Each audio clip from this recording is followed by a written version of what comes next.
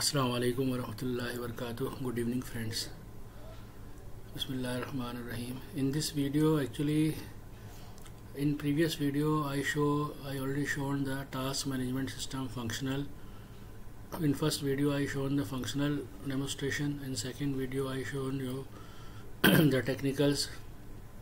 You can see my previous videos, and in this video, actually, I will show you the Django authentication. Objects, forms and views which we use in our that application. Functionality I already shown you, just technical things I will show you here. Let's start.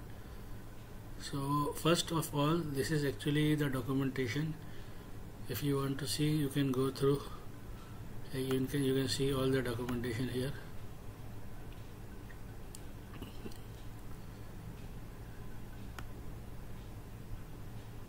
This is a change password. This form actually taking the old password, new password confirmation, log out, sign up and reset password. First we can start the sign up. This is sign up form.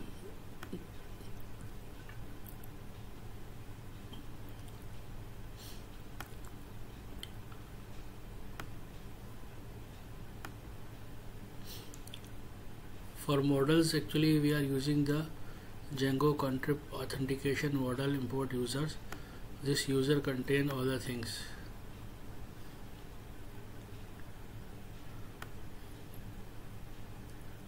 For sign, and here actually we are importing from Django Auth forms, user creation form, user change form, authentication, password change form and password validation. Sign up form. This one is sign up form based on the user create form, which already created by the Django. This is actually a subclass. Sign up form is a subclass of the main class user creation form. This is actually called inheritance in object-oriented programming.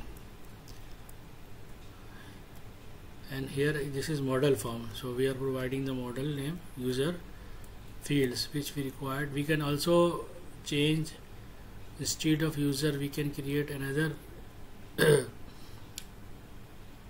our defined user, and we can just inherit this user in our model also. It is possible, or we can add another new model and we can link one by one one-on-one relation between user and our for additional fields also, but here is no required, so just we are using the basic fields. There are other fields also, but I use only these fields. Password 1, password 2 is what is here, label, password and confirm password. Why I use separately this? Because here I need widget password input, which will hide the password, and here if you are using the simple, just actually providing the class of the bootstrap form control, which he defined here. Bootstrap control form control is equal to form control. For just actually we are formatting here. We can actually in attributes we can provide the classes and other things, CSS and different things. So this sign up form, this is login form, authentication form based on the authentication. This is subclass we created of the authentication form. Here we are taking a username, password, label, widget also autocomplete.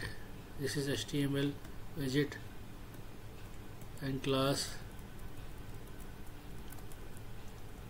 password change form also.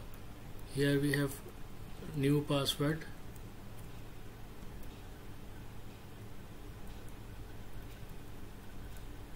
Here we are also using the password validation help test provided by Django, which we are using.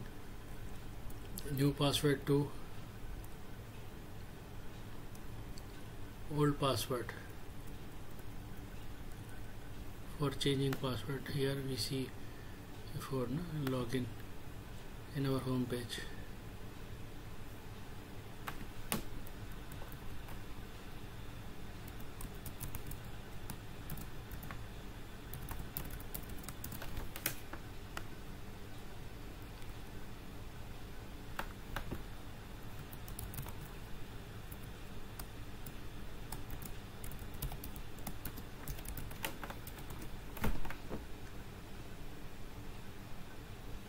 Change password, this one.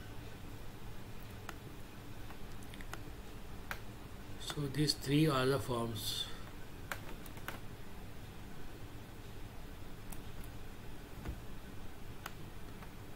And model we only use this import and we just link it with our task.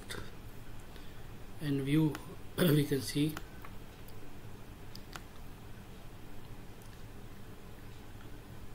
we import dot means current folder. From dot form we are importing all the forms we created, which are the subclass of their main class provided by Django. Sign up form, login form, password change, these three. This I already show you in my previous task, another thing. And here is the import, authenticate, login, logout. These are the view, update session authentication hash. This actually, what is this? This is for hashing the password. This all provided, this four all provided by Django default.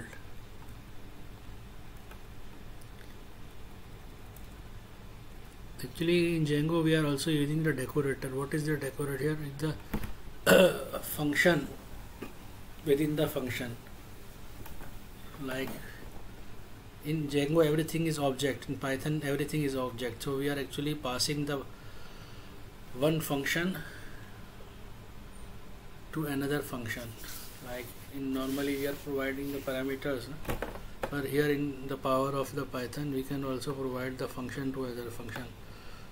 So using this is actually we are also using for security layers and different thing. So I created here one decorator, hash login. You can use any name. If user is request.user is authenticated, then directly go to the add task this URL, or you can change to desktop or dashboard also. If it is not authenticated, then go to the user login page. This page, user login, URL, all URL we can define here in urls.py file. all URL are here.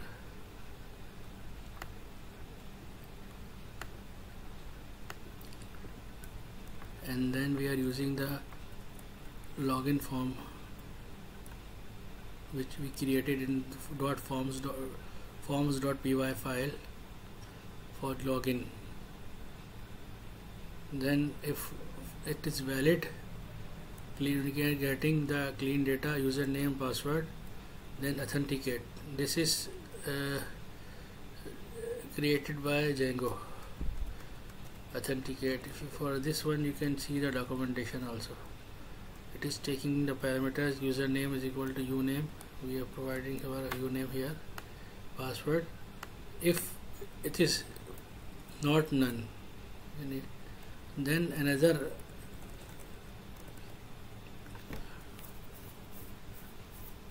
view we are using login request. It is taking the request and user authenticate value, which is returned by authenticate. If it is okay, then go to the add task, or we can also HTTP respond redirect. We can also use the desktop dashboard or any other location. If it is not valid, then show this message. Please enter a valid username, password, and go to the login page. For example, if I will say username password, wrong password. Please enter the valid username password. Redirect to login. Here is the login. This URL name also login and page name also I created same. So if the message is all errors will show here. All messages alert info will be show here message. So message is showing here. Please enter. This is actually class of bootstrap. I will say instead of info I say danger. I think danger is also there maybe.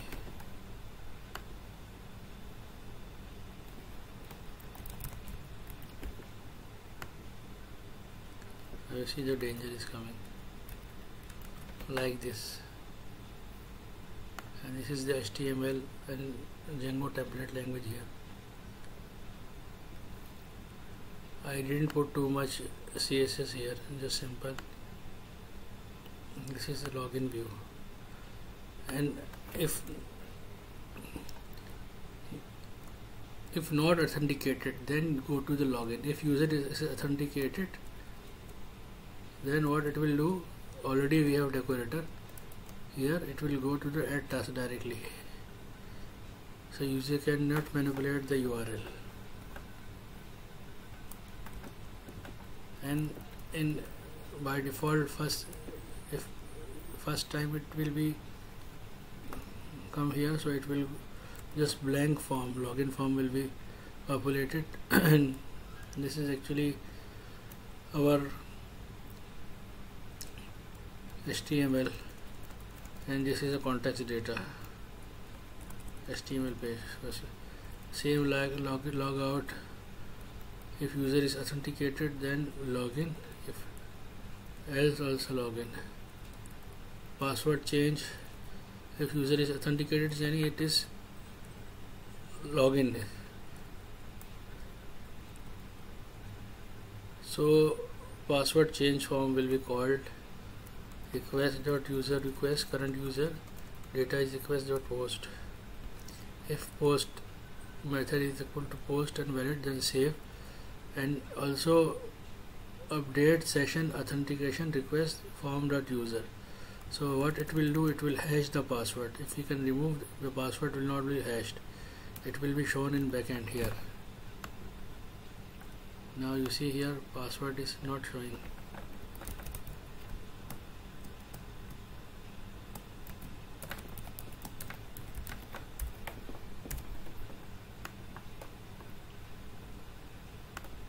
Password is not showing here. This is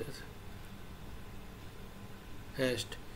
This is by default system of the algorithm of the Django. We can also change this one also. And message sent, password change successfully, and go to the dashboard. Else password change form, it will go to password change form here.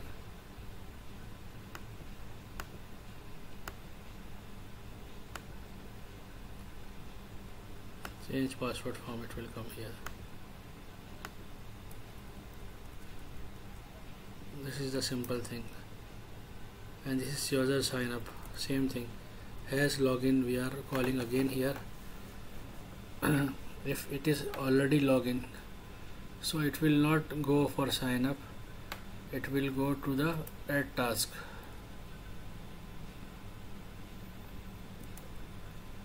This one, this URL it will go. We already created here. For example,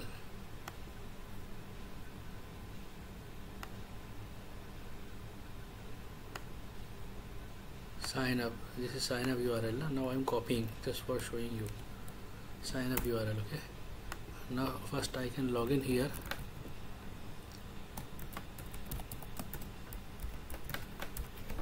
You see what will happen. Now here is user is login, dashboard, everything is login here. User login showing here. Now I am going to paste this URL here. it will not go in that URL because we already put here our decorator as login. If it is login, then where it will go? At task. Otherwise, for example, I put here, now I log in or log out, so it will go to sign up. And when creating the sign up, it will taking the sign up form, validate, save, symbol. What additional thing it will do? It will add, there is another model, group. In group model, it will add a name, simple static name, group to do group, and user.group.add group, this group. So for new user, this group will be assigned. I show you here now. Admin,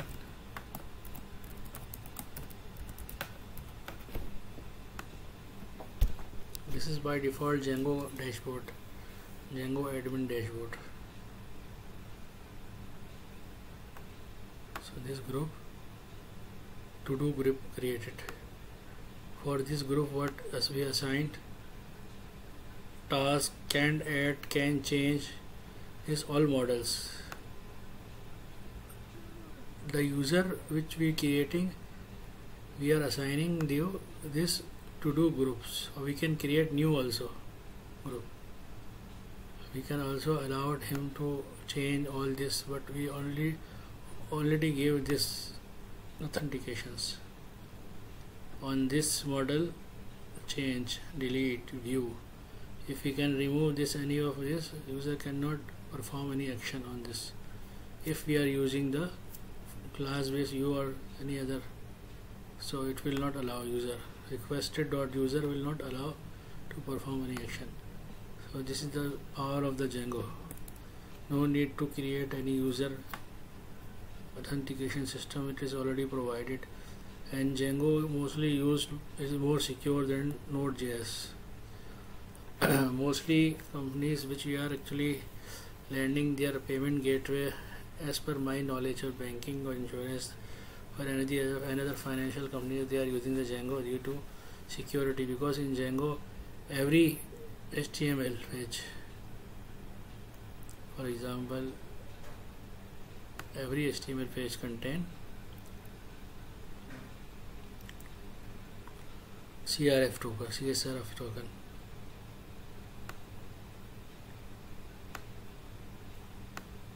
By default, you see here CSRF token. This is actually making every transaction secure, every record secure. This is actually key, default key generated backend in backend by Django. I show you here. Maybe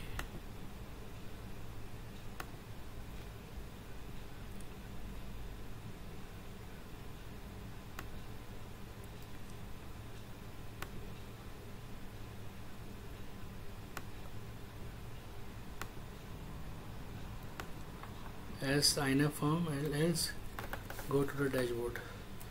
So that's it. Thank you very much for watching this video.